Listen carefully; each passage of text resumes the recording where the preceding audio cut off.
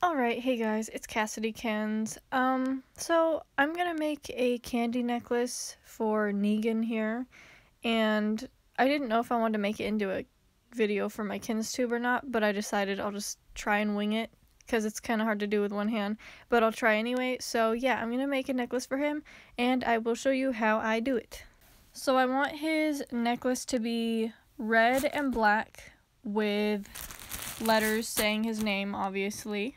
So for this, whenever you're making a candy necklace for your Webkinz or anything actually, even if it's just a bracelet for yourself, you want to set out the design on the floor or whatever surface you're working on. For me, this is my bed, but yeah. But whatever works for you, just as long as it's not gonna like be falling all over the place. And for this, you're kind of going to have to guess how many beads you'll need. And then once you're done, it's hard to explain now, but you'll understand when I actually show you. Once you wrap it around your Webkinz neck, you'll see if you need more or less. And then you can adjust it as you go. Alright, so this is one side. Then I'm going to add the name in the middle, and then I'm going to add another side. And now I have to find the letters for his name. Alright, and there's his name, and I'm going to add the other side. Also, you don't have to do this, but it works out better if there's red on this side, then I start with black on this side. But obviously, you would apply that to whatever colors you're choosing to do for yours. You also don't have to do this, but I like to put an equal amount of beads on either side, just so it's more equal, and that makes it easier to work with. Okay, so another thing is, on this side at the very end, there's black. So you want to make sure the opposite side is the different color. Otherwise, when you actually connect the necklace, it's going to be like two colors next to each other, if that makes sense, and you don't want that to happen unless that's your preference. I also forgot to mention that you will need bead string, specifically for these kind of bracelets. You can find it at any craft store, and scissors to cut the string. So now I'm going to put this string through the beads.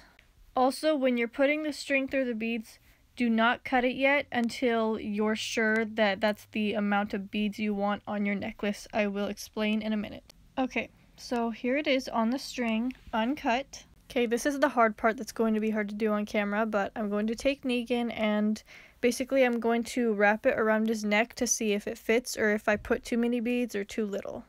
Alright, so I wrapped it around his neck to test it. Still uncut, still attached. And it's a little bit loose, it's not too bad, but I think I might want to take a few beads out to make it tighter. So I'm going to take about, I think, 4 beads off and see how that works.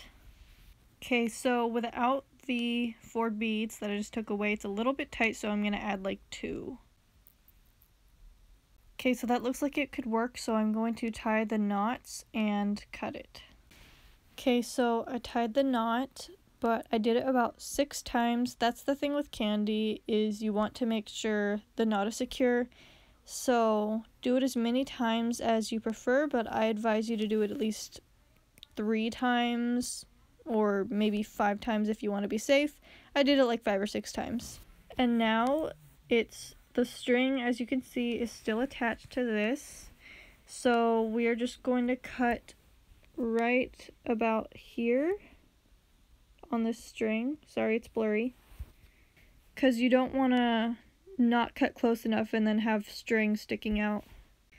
And there you go, you can't even tell it's there. The knot's here, but since I cut it short, can't notice it. But make sure you don't actually cut the knot. And then there you go, there's your extra string that you can use later. And here is Negan's candy necklace. What do you guys think? I think it looks cute. It suits him.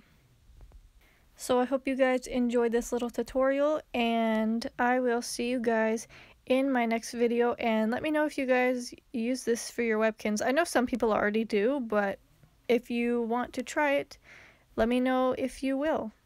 Alright, see you guys later. Bye!